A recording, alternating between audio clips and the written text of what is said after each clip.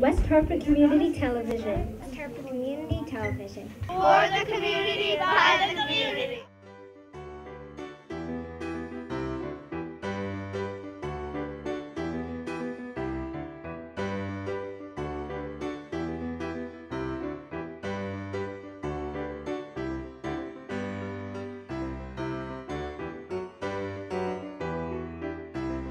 Hello everyone, I'm Shonda D and I'm here today with Reality Scoop. We have a very, very important and anticipated guest. I'd like to welcome Kim Tallcouch, and she is a Reiki Master teacher, and also Connie Galley, who is in partnership with the Cat Connection, Connecticut Cat Connection. So very excited to have these ladies here. And today we're going to talk to Kim Tallcouch about the gift that she has for being a pet psychic, pet communicator. What do you prefer? Animal communicator, pet psychic works. Okay. And so I just want to start off. Are you Native American? No, I'm not Native American. My name is one, I've been asked that throughout my whole life, but it's not. It's just the result of Ellis Island making it more convenient for them. Oh. So, and spelling it in a way, the variation is spelled a little differently than what it is now. So I'm not Native American, but I do use a lot of Native American techniques and practices in the work that I do, and I draw on a lot of their beliefs, particularly when it comes to animals as messengers and guides. Oh, nice. So how long have you been practicing this gift? Since about 2013, it's kind of been a progression, starting with becoming a Reiki practitioner and realizing when I was doing Reiki that I was receiving messages. So it's a form of intuitive Reiki, and I would see past lives, spirit guides, but also a lot of animal guides coming forward for the person who was on the table. So that led me to go a little bit further and look at the animal aspect a little bit closer. I am also a shamanic practitioner, and in the shamanic tradition, animals are used very frequently for spiritual work, ceremony, power animals, guides, again, messengers. So the more I became involved in that activity, the more I realized that I had an ability to work more directly with animals. Psychics have been telling me that for years, and I kind of fluffed it off. You know, you can communicate with animals, you should develop it.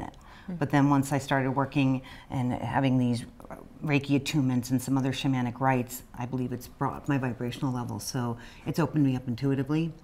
And then in around 2014, I started to put myself out there and not just work with family and friends, pets and their issues, but to develop a website and attend fairs, expos, work out in metaphysical shops. And wow. That's where I am. Nice. So earlier I had asked Kim if people are in tune with animals, like a spirit guide. So she was very, very nice to tell me, I guess my spirit guide today is a turkey. So I have a wonderful turkey feather, so I want to thank you for that. And this goes with blessings of abundance and harvest, which is what I'm all about. That's why we're doing this today for you. So thank you again for that. And when you talk to the animals, do they like scream at you? Do they come up to you? And do you hear voices? I can. They come to me in delivering their message in a lot of different ways. Basically, intuitive communication with animals is transferring the energy of our thoughts and our feelings and sharing those. Animals are constantly picking up our thoughts and interpreting them in ways that they can deal with and incorporate into their own lives. And likewise, they're always sending us messages, but we've got so much going on. There's so much chatter, and we're really not in tune to that level of nonverbal communication. So we just kind of filter it out unless we need to. You might look at your pet and say, I don't like the way they look. There's something not right, but they haven't done anything any different. It's just a sense that you know. Well, they kind of do that with us. So it's very individual, depending on how that animal wants to communicate with me. I can actually hear a voice. Mostly I'm getting an image. an image, or I'll feel a sensation or an emotion that they have. Okay. So but I will actually hear a little voice, like almost yelling at me. Usually when it's an emotional aspect that they want to really get a point across, they want to either fear or really hit home, it'll be like a yell. Okay. Catch my attention. So when the animals speak to you, do you speak back to them? Again, not in a verbal way. If, when I'm doing this, I'm just kind of sending an image or a thought or a phrase to them. I will ask specific questions if there's a specific question that needs to be answered. So depending on the individual animal as well. And what's the most interesting animal you've ever communicated with? I've done communications with parrots, which are very interesting. I've done a rehabber's possum. Oh, wow. And I volunteer at the Connecticut Bearsley Zoo, so very informally. I don't do this, I don't do this for them. I just do this for my own work. Okay. So sometimes some of the reptiles that I'll work with there are very interesting. Okay. What do they like to say? Help me. Well, they'll just kind of. What I do more with them is I like to honor them and let them know that they are ambassadors of their species, which is why they're where they are. Wow. And I will maybe recite some of the characteristics that are in these books of the medicine and the message that they give as a species, and just kind of, validate that they may not be where they want to be, but their life is very important in an educational way and an informative way, particularly animals that are endangered. All right, very wonderful. And that's really interesting. Never thought of an animal being an ambassador of their species, but that's very well put, like that.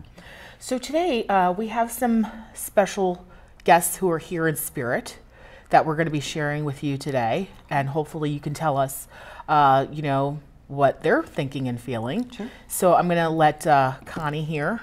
Flip my pages over? Yeah. Okay, Doug, give you the first one. So these lovely creatures are from the Connecticut Cat Connection. Some may have been already adopted or are up for adoption. So at the end of the show, if you do want to call in about any of these animals, let us know. Thank you. And they're all fixed and spayed or neutered and shots and chips. Wonderful. And chips. Awesome. And chips. And all of these pets are alive? Yes. Okay. Now, if you just very basic general age, and is this Male. I'm getting a male with this, but It's a male. Okay, and do you have the age of this guy? He's Age? 5, I Five, believe. yeah, That's about Humphrey. Yeah. Okay, I was going to ask Humphrey the name. Perkins. Humphrey Perkins, yes. Okay. Humphrey has some issues. Of course, every cat I'm sure you have there has some issues. But what I'm getting with him is that there are, just what's jumping out right now is that there are some pretty deep trust issues. And he's had a little bit of a hard time. And he has some adjustment issues as a result of it. And he's older than his years in some ways. He's older than his years in some ways. Seems to be. Yeah, he's had some struggles, and he's got some coping issues and how to break some of the patterns that he thought has worked for him in the past, but maybe not so well. And for his age, I'm getting that that there was a sense that he had a home, but then there was some that he was like kind of on the street for a little bit, and that he wasn't really very well cared for. He was kind of on his own. He is a little bit of a loner. I'm not so sure how well he would do in a family with other cats, pets. Maybe after he had felt comfortable and then adjusted, and that this was a forever home. He's got this kind of feeling about him where he's always going to be waiting for the other foot to drop, and he's not really sure again, as I started saying, some trust issues and just a lot of insecurities. But underneath that is kind of a sweet cat and somebody who could really contribute to the right owner. I think it's very important that there be the right pairing with this guy. Otherwise, he's going to be in a rehoming kind of a loop. Right. Would you like me to confirm? Yes. Okay. Humphrey is one of the top 5 nicest cats we've ever had come into the shelter. You're absolutely right. He has trust issues because he was with a family and they booted him out on the street. We don't know why. He had a tough life on the street. He got FIV. He's FIV positive, but a sweeter cat. And he came in, he is a loner, but he loves people. He has been adopted just last week. Humphrey, when I put my hand in a cage, because he's a big cat and he was out on the street, we don't know for how long, but when animals run to you on the street, you know that they belonged in somebody's homes. They're not feral. Humphrey, when I put my hand in the cage to pet his cheek very cautiously, because again, he does have some trust issues, he did this and held my hand against his cheek.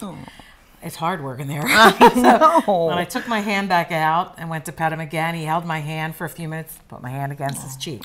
He was going into a single cat home. He had some ringworm issues from being out on the street. We couldn't find because he was a puffy little bugger. And when we shaved him down, we found it. So he was treated. He did finally go to his forever home. But I think, as you said, when that other shoe is not going to drop, and I think he's going to be fine with that. It was an older couple that took him. Awesome. So, Awesome. Yeah. So that you were very on with that. Thank you. He did have a tough time. He was booted out. We don't know why. Next. Okay. Okay. Some good news for Humphrey. One I really, okay, next. These are sisters, the torties. Honey and Sunshine. Honey, and yeah, They're 1 year old. So they're young girls. They came in together. Yes. Are you keeping them together? They came in together. They are sisters. Okay. Yeah. Will they be placed together? We want them to be placed together. Yeah, I and think they're that young. would be very important for they're them. Very bonded. Yeah. And they also have some history that's not so pleasant. Can you tell us about that? Because I just know that they were not surrendered, but seized. Yeah. So that means to me. Yeah, that there was. So there was. I'm getting a sense that, like, almost like a hoarding situation, that there was ill intentions. You know, somebody thought they were maybe doing the right thing, but didn't. You know, certainly was not meeting the basic needs. But so there are probably some social issues with that as well. But I think that they have come into this situation together, and it's important that they stay together because they're going to act as each other's own support system where they go. So if they were to be separated, I think that there would be problems in those homes with emotional trauma. I mean, you know, our pets store trauma the same way that people do. They store them in their energy centers, and if they don't have healthy ways of working through it or absorbing it in the wrong way, then it stays with them, and it can manifest in either health issues or behavioral issues later on.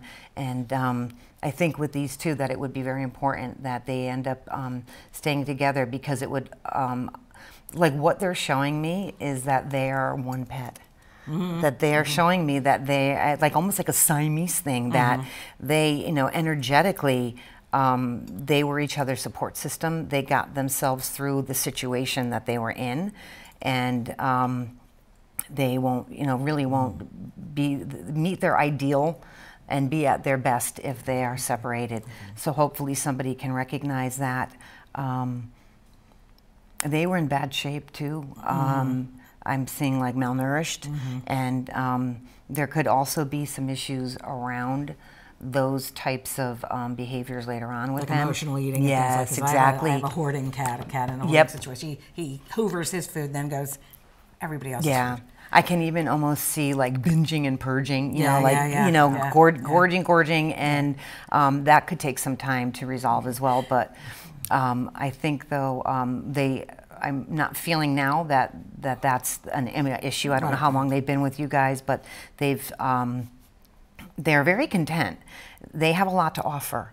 And I think that where they go, it's going to have to, they're going to pick who takes them.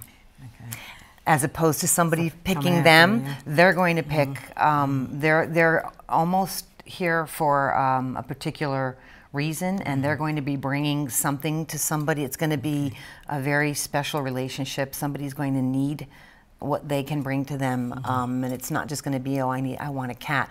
They're going to fill a need for somebody, and it's going to click. Well, I got it yesterday. I was told, just yesterday, that they have been adopted. They were adopted together, but they're still at the shelter. So when I go back, I will call the shelter and say, let me know about these people, and they will fill a need, and perhaps they picked you. You did not pick them, so that will help. But they just, I was just told yesterday, because somebody knew I was coming here in, adopted, going to be adopted. It's like, well, good. Do you have pictures of them on a website or something? They put things up on my pet finder, but not everybody goes in, because honestly, they do a great job, and they do, even with kitten season, tend to move cats pretty quickly. They're open at night for people to come see, but these two, this is how they are. Every time you go in, one's more in the background, one's in the foreground, but this is how they are every time you go in. Because I'm just not that far away. Thinking maybe the person who's going to take them in saw them before and could was just thinking about them and thinking about them. I'll have to ask. I know we don't update the pet finder as often as we could. And that they were like, I gotta. Those cats are talking to me. I gotta. They kind of went back and forth. They're sweet little kitties, but I will. You want one more, or you would? Nope. In the interest of time, we do have to move along. Okay. So this is my baby. Her name is Chloe. So if you could tell us about her. Let's get the glare going here. Now, how old is Chloe? She's 13. I was going to say, because she's not a young girl. No. Okay, so she's got attitude. And I don't mean that in a negative way, but she is her own being, which is a very endearing quality about her. She's kind of no nonsense. She is very, very hooked in with you. And she's saying you may not think that this is not necessarily something that you may, that you feel that sometimes you're not sure if that's the case, but it is, it's just her way. She's a very old soul kind of a cat, where she's got wisdom, which is why she's got a little bit of that attitude, because she's been around the block. Now, how long have you had her? 3 years. I was going to say certainly not the 13 years, because she's got some history too. So she was a rescue as well. Yes, I got her from the Connecticut Cat Connection. And she had, I'm seeing some adjustment issues. People didn't get her. Yeah. You get her. Yeah. And you accept her for the way that she is, and the attitude that she has. Now she's you have another cat. Is there somebody she shares space with? No, but she did. Okay. It was her brother. He passed on. A littermate brother? Okay. Because I'm feeling that she still feels he's with her. Is that recent? Yeah, he's last year. Yeah, he's still around, and they have a relationship with him in spirit, and it's actually something that's very useful for her, and she needs that because he kind of keeps her a little bit grounded. Yeah. And keeps her present. He's going to be there for her. And she's slowing down a little bit. Yes. Yeah. Arthritis, maybe? Yeah, she's certainly feeling her age, but it's not just age overall. I'm just feeling like there's even some system slowdown. Maybe diabetes or kidneys or something along those lines. But I'm feeling that there's something above and beyond just general age, but that there are some systemic stuff maybe going on. I usually look for their teeth, or she's not complaining about her teeth. Is that something that you've had to work with? When I touch her, certain places she'll cry. Okay. And the mouth or just over it, but because, like I said, I am getting a sense that there's just, like I'm saying, like systemic. So it's something part of a system. Okay. But she's you know, she's like, it is what it is. You know, this is what I get. She did not think that she would be around this long. So she's taking every day as a gift. Oh, that's beautiful. She didn't, you know, her situation was very difficult. And I want to say she's almost like, you know, had kind of given up and wasn't sure that things were going to pan out for her. Now, her brother had a very different personality than her. Yeah. And in some ways they balanced each other out. Yes. So she's a little out of balance in that way. But he's there with her, and he realizes that. And animals are able to, in their zone out time, you know, when you see like a cat and they're just kind of zoning and they're not asleep, they're very spiritual animals, so they always kind of are connected with the other side. Okay. And the other side is very, you know, in bonds, love bonds that they have, the other side is very connected with them as well. And he's kind of put off his transition and his movement to be around her because he realizes that she still needs that. So they're very much part of each other's soul group, and he's helping her through some of this stuff that she's kind of carrying on. And what's I'm also feeling is happening with her is that her past is catching up with her as she's aging. Yeah. Some cats that happens with, some it doesn't. You know, they're able to put it behind them and they move forward, but she's kind of pulling in some of this trauma and some of the stress that she's carried on through her life. Yeah. And it's starting to manifest in her a little bit now. So also contributing to her slowing down a little bit. But one of the things I always ask them, and I think is really important, is their level of contentment. Because that's really, you know, are they safe? Are they happy? And she is. So she's very content. There's really not much you can do for her for where she's at. It's her own stuff. Okay. But you are meeting all of her needs, and she's very, very happy and very content. She feels safe. And for a cat that's had this history, that's huge. Yes, thank you. And making them feel safe and content. So, yeah, she's slowing down a little bit though. Okay. This is Charlie. And he is 2.5 years old, and he lives in Enfield, Connecticut. So what I'm getting with him right away is he's really a ball of energy. Is he a rescue also? Yes, he is. Yeah, because there's sometimes with rescues I feel like a little bit of confusion. So what I'm feeling with Charlie is that he's owned and he's taken responsibility for some of the things that have happened to him, and he shouldn't. So he's internalized some of you know, the things that have happened, and that's not that's not the way it should be. But he is I don't want to say special needs, but he does have some special needs. So he needs to like a lot of patience, and I think that he can get very anxious and have some kind of generalized anxiety because of some of the issues that I mentioned before, that he's owned stuff that he shouldn't be owning. And with dogs, well, cats as well, you know, they can handle some of the adversity that they had in a number of ways. They can either, you know, lash back out at, you know, people, or they can internalize it, or they can just accept it, you know. But so he's internalized it, and so it's going to take a little bit of time with him to just kind of work some of that out. But there may be some issues, behavioral issues or emotional issues with him. But this is a very nice dog. He's a very sweet dog, but I just get like some confusion. Just just kind of doesn't know where he fits, and he's just kind of sorting out. I'm feeling like he's new to where he is. Yes. So that this is all still something that is new, you know, so he could just be going through that adjustment period, but he's going to need a little extra work. Like I don't want to say he's high maintenance, but he's not low maintenance necessarily either. So you would recommend like an obedience class possibly? You know, I'm mixed with obedience class. Well, yes, any training with the owner. Sometimes, you know, people will tell me, well, I'm going to, you know, have him train, I'm going to send him to a trainer. Well, they're bonded to the owners, not a trainer. So any work that is done with him should be done with the owner and the I hate to say owner, the caretaker, the pet parent, because that's who he's going to ultimately be answering to, and who he really wants to please.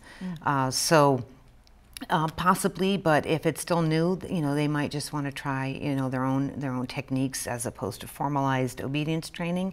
But I think that he needs to burn off energy and be stimulated a lot so that he can burn off that nervous kind of energy that he might have.